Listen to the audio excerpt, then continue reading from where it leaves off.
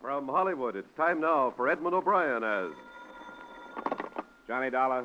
The insurance investigator that's working on the Byron Hayes killing? That's right. Who's this? I got a few things to say about the shooting. I can't say them to the police, but if you level with me, maybe I can say them to you. All right. But I've got to be sure of you, too. Who are you, and how'd you find out about me?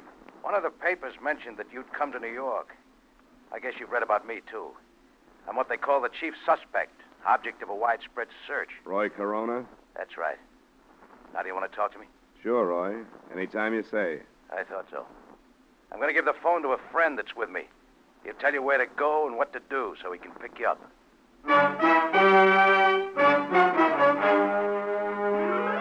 Edmund O'Brien in another adventure of the man with the action-packed expense account, America's fabulous freelance insurance investigator. Yours truly, Johnny Dollar.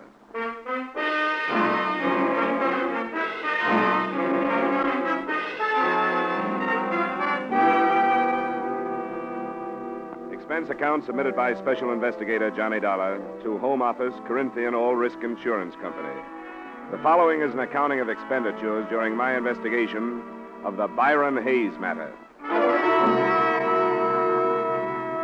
Expense account item 1, $12, transportation from Hartford to New York. There wasn't much to be done that first day. The police had their theory on who had killed Hayes, and I hadn't had time to form mine. And then that evening, I received a phone call from a man who called himself Roy Corona, the basis of the police theory. 20 minutes later, according to instructions, I was standing on a 7th Avenue street corner holding a copy of Life magazine in front of my face so I'd be recognized.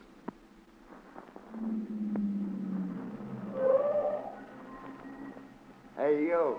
Yeah? What's your name? I'm your man, all right, Dollar. Come on.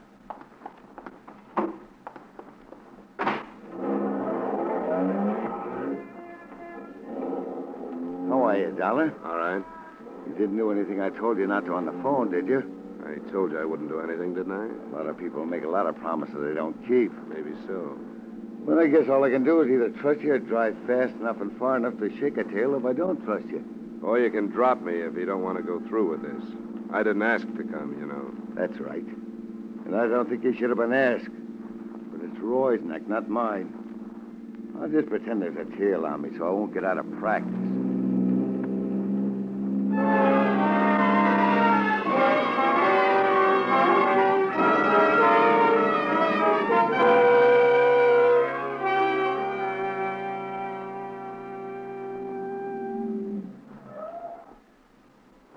Doorway next to the poultry store there. Thanks for the ride. It's on the ground floor, second door back. Tell Roy I'll sit out here for a minute and then park the car. Sure. Tell him I'll be in a little while. Yeah.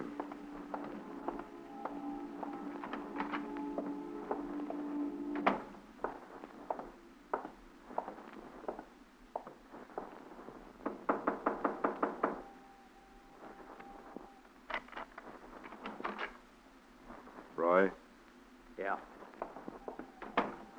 My friend stay outside? Yeah, he said he was going to park the car. I'm not so sure I did the right thing calling you, but I guess they couldn't make things worse by doing it. I guess not, Roy. They want you real bad. Sure they do, because I'm a natural.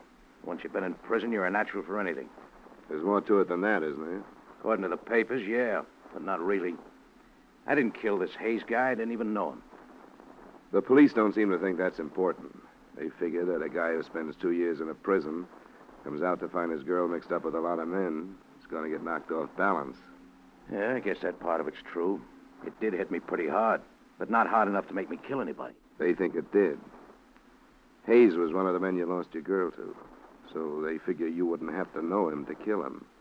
That you were waiting outside her apartment when Hayes came out, you blasted him. Sure, they got it all worked out. The only thing wrong with it is that it ain't true. They don't care about that, but I do. If you can prove they're wrong, you got nothing to worry about, have you? My proof that I was someplace else is a couple of ex-convicts like myself. Statements from guys like that are broken down before they even make them. Isn't that right? I guess there could be better alibis. Why did you bring me here, Roy? Try out your alibi on me or to tell me who killed Byron Hayes? I don't know who killed him. But it would help if you believed that the proof I was someplace else would stand up. If you have something else to back it up, let's assume that I do believe it. It's something the police won't find out. Rita was blackmailing Hayes. How do you know that? I heard him. Right after I came out, when I was having a bad time over Rita. I was in the hallway one night, and I saw him go into her apartment. I listened at the door, and I heard him talking about it. That would make it pretty careless, wouldn't it? Oh, it was him that was talking so I could hear. He told her he couldn't afford to pay her anymore, but it had to stop. It wouldn't do you any good to make this up, Roy. I know that. And if she was taking him, she must be taking the others. A cop wouldn't get the truth out of anybody, but you might be able to check it if they'll trust you. All right. I'll look into it. What about the police? You gonna tell them? But I got it from you? Yeah. They'd either toss me into a cell or laugh me out of town if I did. Unless you'd like to stick around and back me up. No, I don't think I will. I gave it here, and by the time my friend gets you back to your hotel, I'll be out of here and hold up someplace else. Sure, Roy. I thought you would.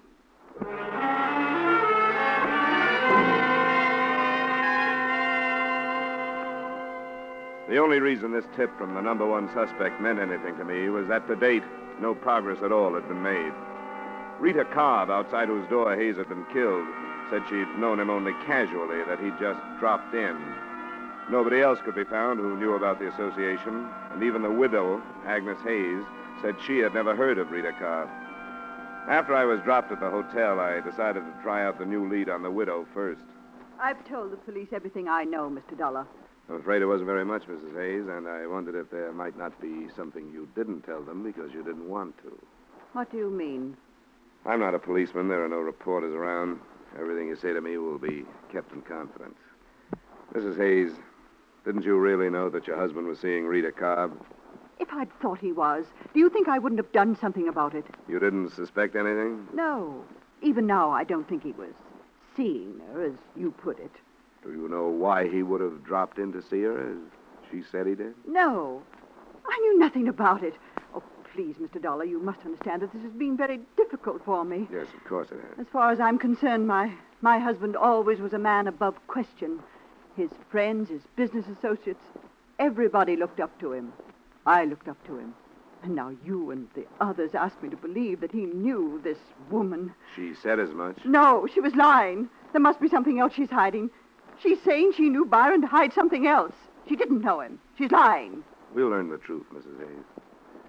Someone told me that Rita Cobb was blackmailing your husband. That's not true. That he was heard saying he couldn't pay her anymore. That's not true. Why should he pay her anything? He didn't know her. All right, Mrs. Hayes. I only wanted to tell you what somebody said. It's not true. All right, Mrs. Hayes.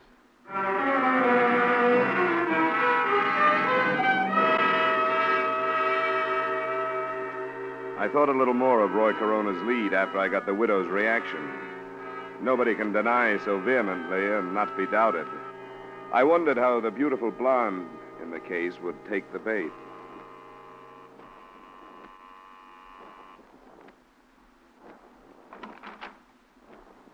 Hello, Miss Cobb.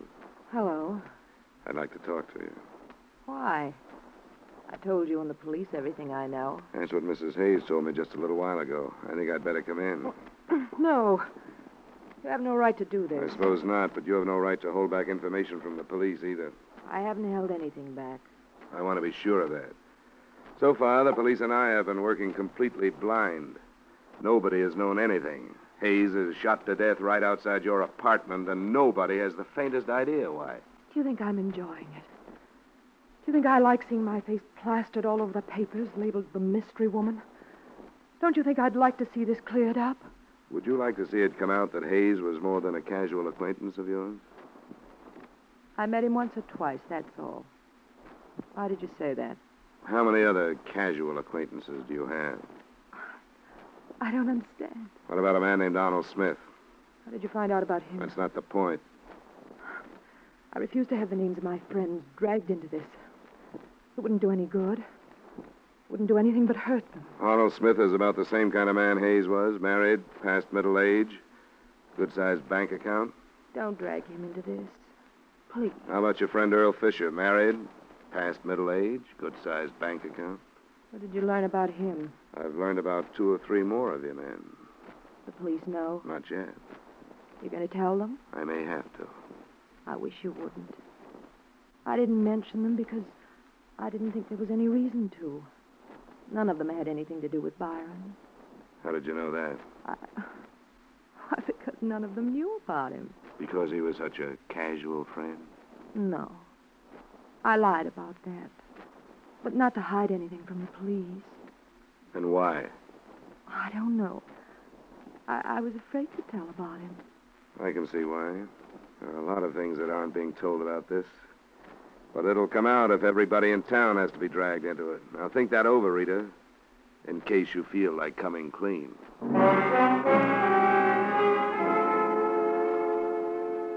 She didn't feel like saying any more to me anyway. It was about 10 p.m. when I left her. And my first stop was a phone booth a half block away from her apartment building. I dialed a number and got what I'd expected, a busy signal.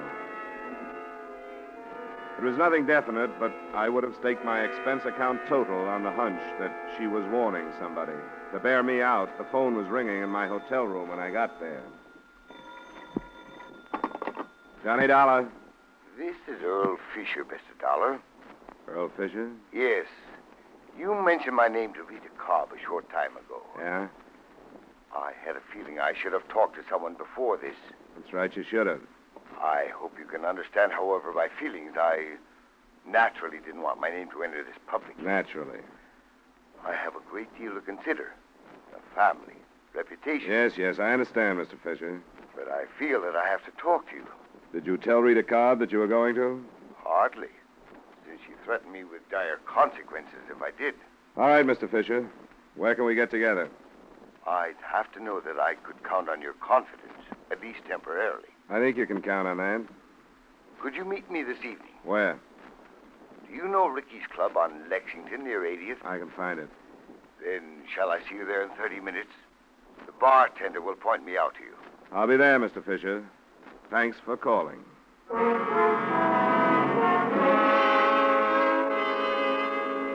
That was the first real result of the lead given to me by Roy Corona.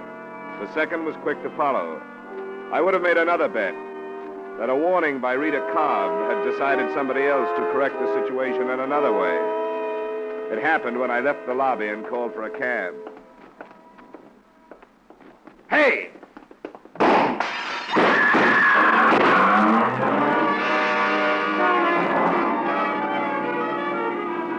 shots came from a car, double parked. First, I saw the pistol come out of the window. Then I dropped, and from a prone position, I heard the rest. And I remember lying there. I didn't wonder so much about who was shooting at me then. I wondered how many people in the city of Greater New York wanted to see me and my information out of the way.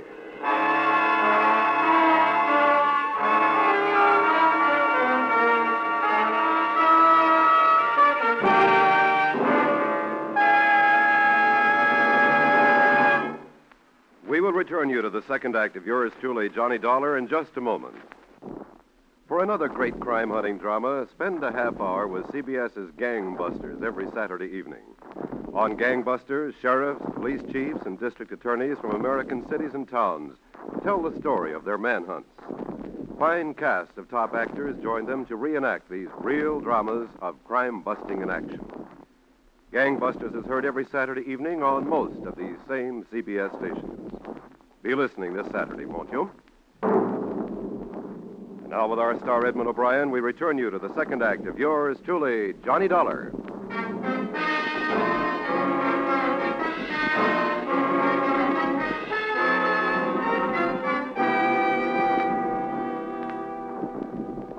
I didn't want to talk to the police right then, but I didn't have a chance not to. A patrolman was on the scene almost before I could get up off the sidewalk. And 25 minutes later, I was in my room with the sergeant of detectives I'd met earlier in the case. What's going on, Dollar? Who's out after you? I think I was mistaken for somebody else. Now, you know better than that. I've got witnesses that for 10 minutes a car was double parked in front of this hotel. And that time, 4 or 5 men came out of that lobby. But the minute you step out, they open fire.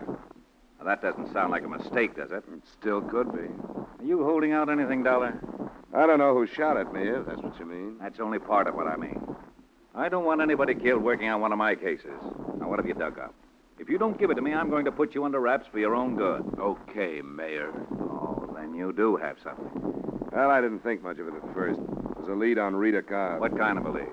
on what might really have gone on between her and Hayes. Where'd it come from? I took it to the widow first. She still denied knowing her husband was acquainted with the Cobb woman, but she may have realized that by admitting it, she'd be giving herself a motive. That's not new. No, but the possibility of blackmail is. And she could have known about that, too. Blackmail? Where'd that come from? I can't tell you, but I think it's worth something. I have a list of names. Men who might be on the same spot that Hayes was. Got it written down? Yeah, right here. Where'd you get this, Dollar? Names, addresses, and occupations. Sorry, I can't tell you that. You're going to refuse to answer police questions? Just that one. I'm not trying to hog your case, Sergeant Middleton, or trying to be hard to get along with. But you've got to understand, you must have given your word to an informer somewhere along the line. All right, we'll let it pass for now. Thanks. And I guess you understand, too, that you're probably holding the names of some potential suicides if you break this publicly right now. What about a potential killer? Do these men know you're onto them? I'm not sure how many. I tossed a couple of names at Rita, generalized the rest. Then one of them phoned me. When I was leaving the hotel, I was on my way to meet him. He probably baited you out onto the sidewalk. It could be. I couldn't tell where he was phoning from. Maybe right downstairs. Which one was he? This one, Earl Fisher. Married, family. Fairly big gun on the stock exchange. Motive enough to make a try on you? No proof that he fired the shots, but I'd pick up Rita Cobb as a material witness or something. Somebody might think of putting her out of the way if they haven't already. No, not if they know you have their names. Well, I guess you're right. But I'll pick her up anyway. Let me get on the phone. Just try a check on Earl Fisher.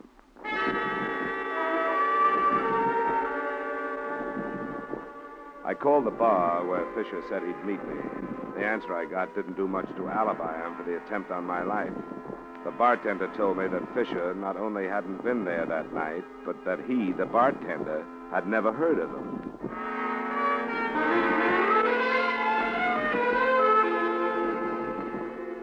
While Sergeant Middleton went out to pick up Rita Cobb, I hopped a cab, went back to the Hayes address to try the widow again.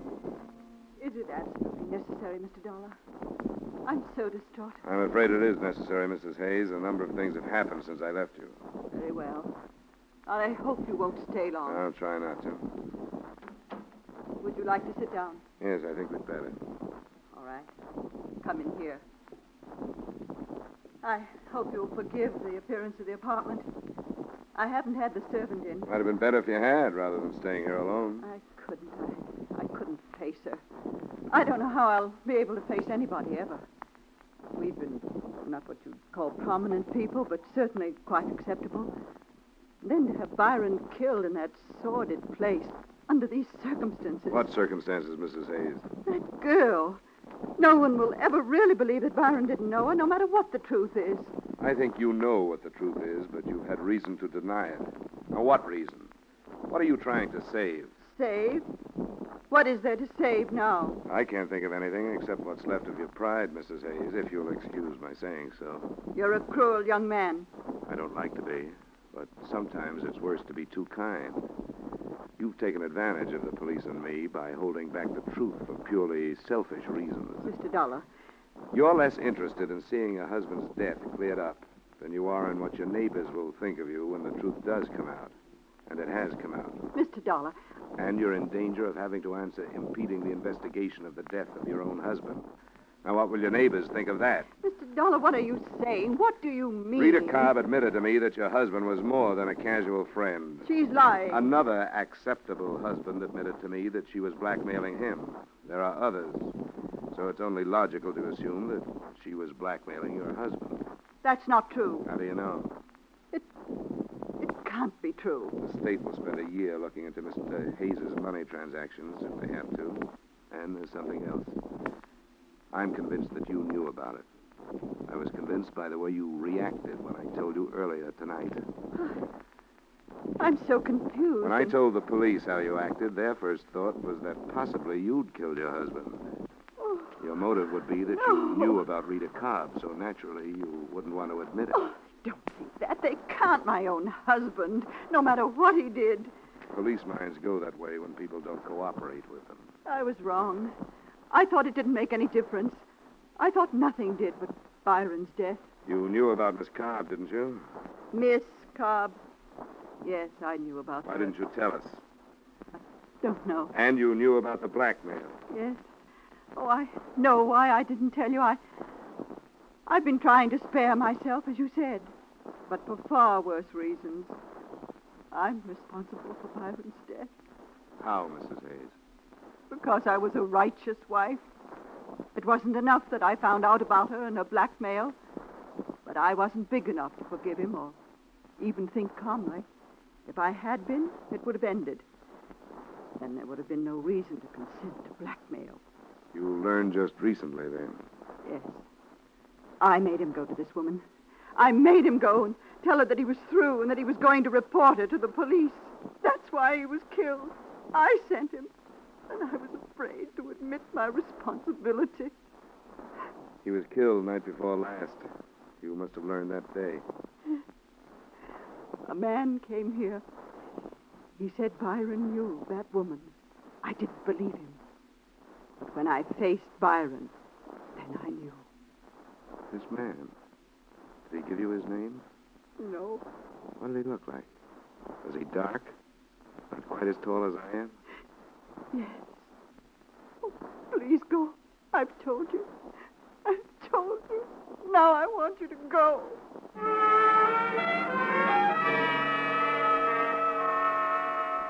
I left and took with me one more piece of the puzzle that looked like it was ready to fall into place. The man I described to her was my original informant, Roy Corona.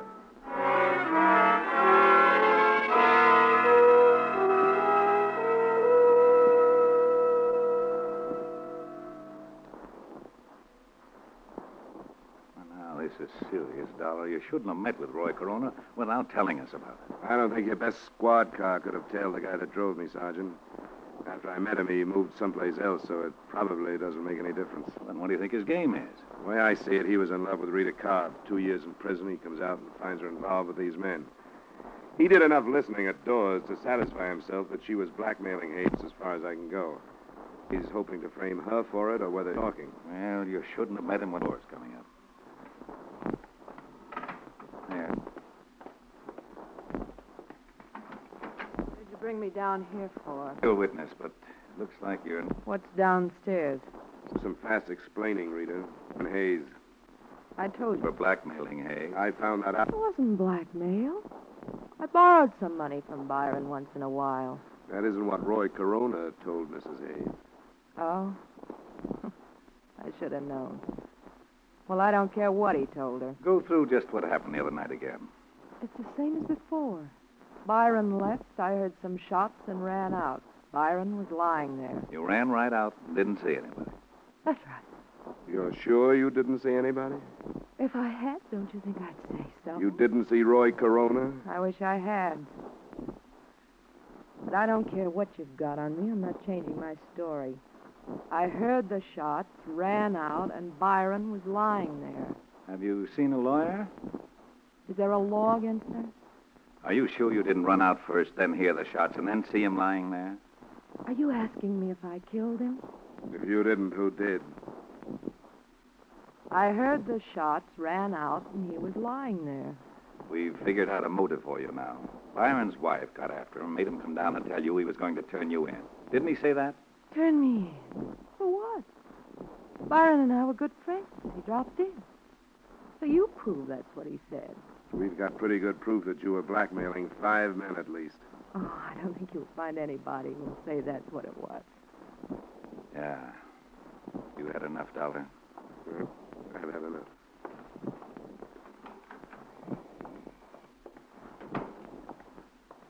I'm going to see her charged with murder tomorrow. You've certainly got enough.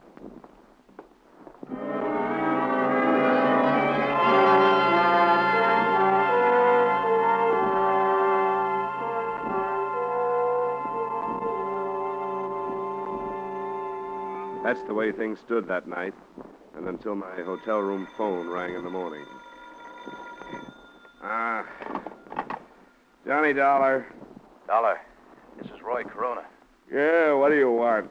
I read in the morning paper they're charging Rita with murder. That's right. She didn't do it. I did. What are you talking about? What's the matter with you? Nothing's the matter with me. Only she didn't kill him, I did. I shouldn't have, but when I found out she was seeing him and she wouldn't see me, I went crazy. I saw him come out of her apartment and I killed him. I want you to come and get me.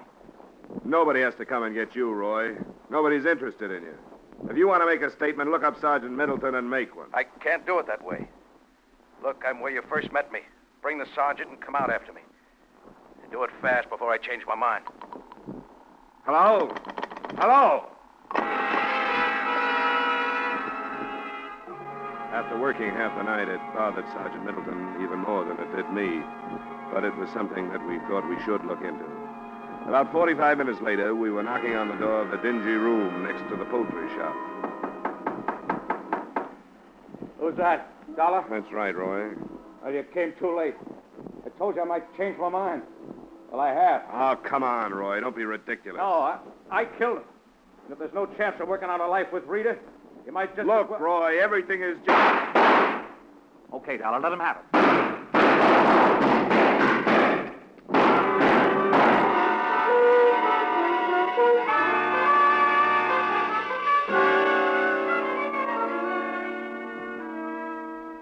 Roy Corona made a good try. As well he might have, since he went to Mrs. Hayes and started the whole thing. But his shots went wild, and the sergeant's mind did too. When we dragged him out, he was still telling the same story. He didn't stop trying to save her until he heard about the confession made by Rita Cobb after I'd left her, about her motive and about the murder gun that turned up in her apartment. Find enclosed his reaction to that. I'm sorry. I started it. I wanted to get her away from these men. I thought I could scare her away from the things she was doing. That's why I went to Hayes' wife. I never thought it'd lead to this. And I'd take the rap for Rita if I could. I wanted to get her to come back to me. Now look.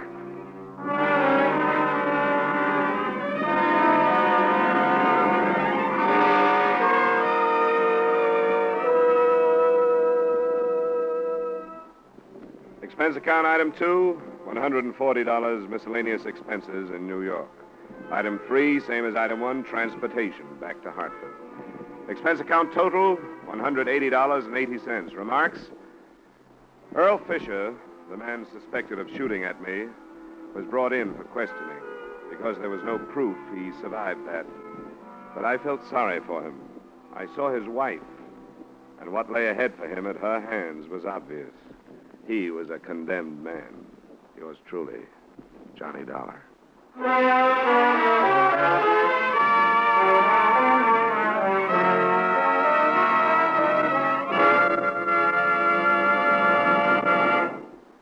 Yours truly, Johnny Dollar, stars Edmund O'Brien in the title role and is written by Gil Dowd with music by Wilbur Hatch. Edmund O'Brien's latest picture is the Paramount Pictures production, The Redhead and the Cowboy. Featured in tonight's cast were Jim Nusser, Lee Patrick, Gene Bates, Ed Begley, and Jack Moyles. Yours truly, Johnny Dollar, is produced and directed by Jaime Del Valle. This is Dick Cutting inviting you to join us next week at this time when Edmund O'Brien returns as... Yours truly, Johnny Dollar.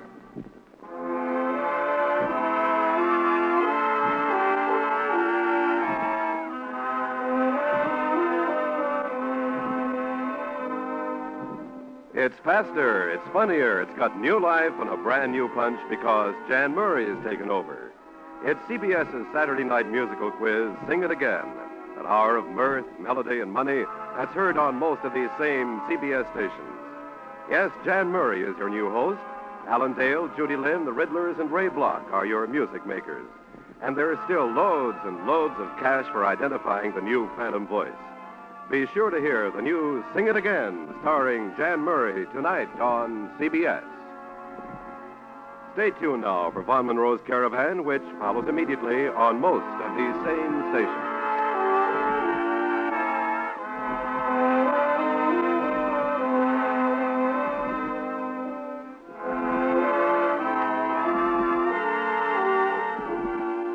This is CBS, where you laugh at Jack Benny every Sunday night, the Columbia Broadcasting System.